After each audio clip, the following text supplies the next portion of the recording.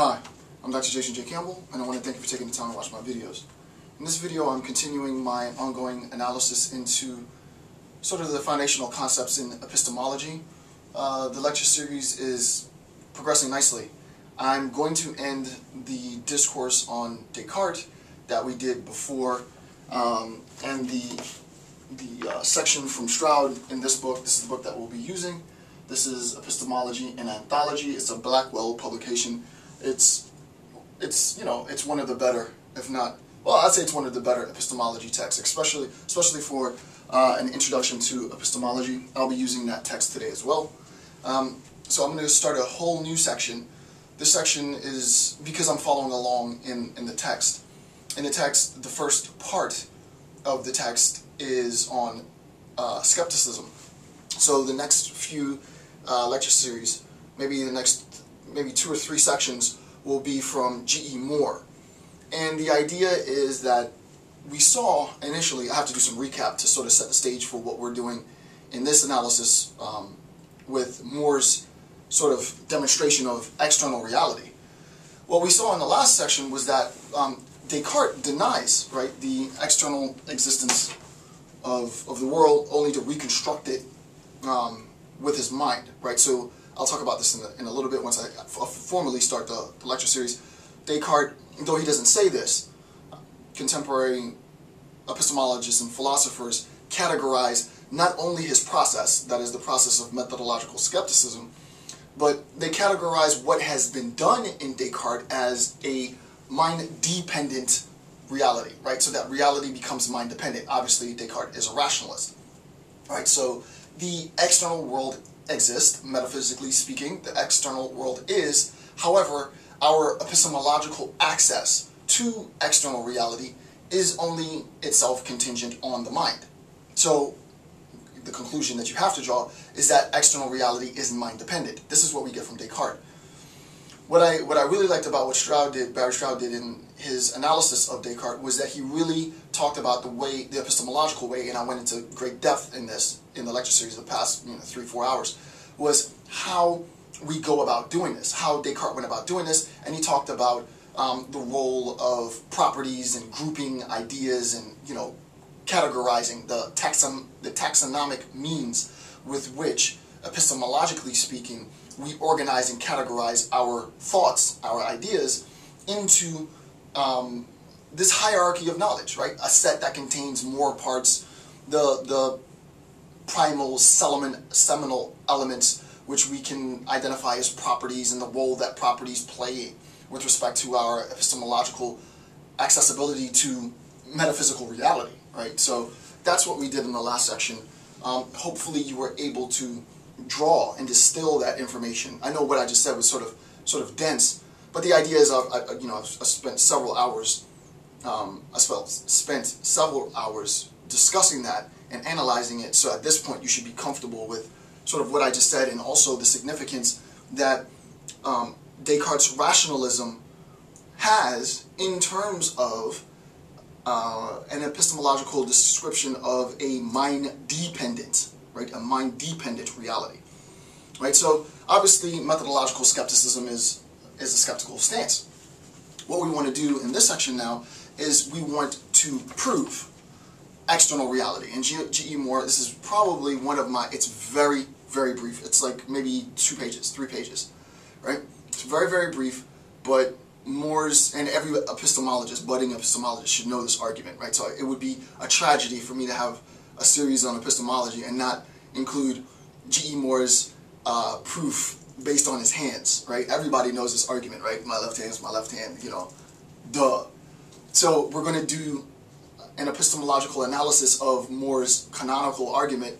The argument seems, if you're not familiar with sort of the logic, and it's going to prove to be, for me, an incredible challenge to explain this argument, because the argument is so dense.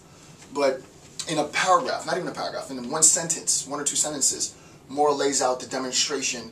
And it seems, if you aren't versed in epistemology, that this is a rather trite and simplistic argument. How could this address Descartes' mind-dependent reality? How could this prove to be the case? Well, we'll see, right? So that sets the stage for this new section. This new section starts on the top of page 9, and this is going to be from the text, G.E. Moore's Proof of the External World. And with that, let's begin. Alright, so this is epistemology.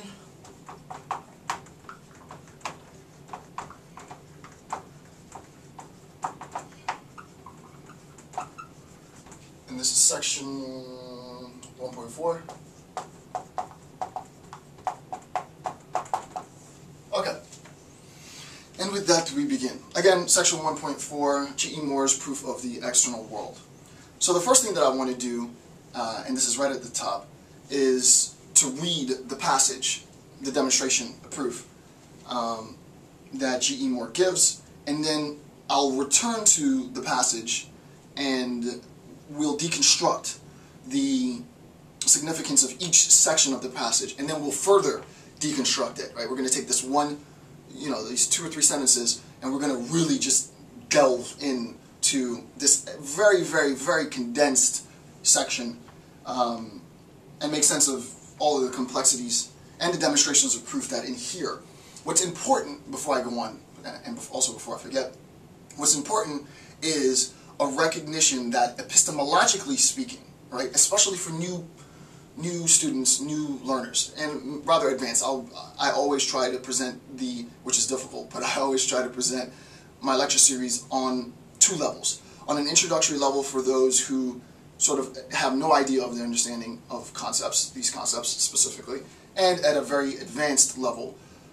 So you might watch this a second time after you've had more education in epistemology to get some of the sort of nuanced, latent points that I'll just address, but I won't answer.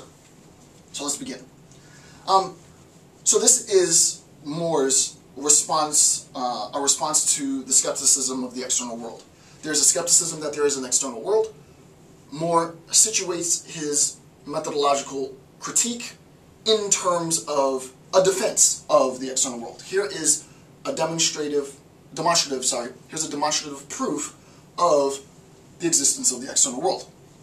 Okay. I can now, for instance, I can prove now, for instance, that 2 human hands exist. How? By holding up my 2 hands and saying, as I make a certain gesture with the right hand, here is one hand. Here is one hand, and adding, as I make a certain gesture with the left, and here is another. And that's the proof. I love Moore. I remember the first time. I learned this in when did I learn this argument? Like maybe 01, 02. And I was like, this is the most ridiculous thing. I didn't get it. I didn't get it at first. And then as I progressed through epistemology, and especially where I'm at now, I was like, wow, this is actually rather genius. So let me just read it again because it's so trite. It's so simple. And you would think, oh, this is ridiculous, right? So I can prove. So Descartes does this whole process of methodological skepticism only to arrive at what would some say a rather unsavory conclusion, which is a mind-dependent external reality. And Moore undermines all of that with this rather perplexing proof, right? I can now prove, for instance, that 2 human hands exist. How? By holding up my 2 hands and saying, I can make a certain gesture with my right hand, here is one hand, and adding, as I make a certain gesture with the left, and here is another. And that's it. And that's it. Right? That's it. And this is partly why people who don't understand philosophy, they say, oh, philosophers, they don't do anything, serious, because they're over here waving their hands, proving external reality. But now, let's take a deeper look. Okay, so I have exactly the section directly beneath that under analysis is exactly the same passage, but I've just added and highlighted some of the key terms which Moore will further buttress in the article. So it's important that we understand before we get into the very, very precise analytical sort of deconstruction of the passage, that we understand what the key points are. So I can prove now, right, important points. So we'll put analysis of important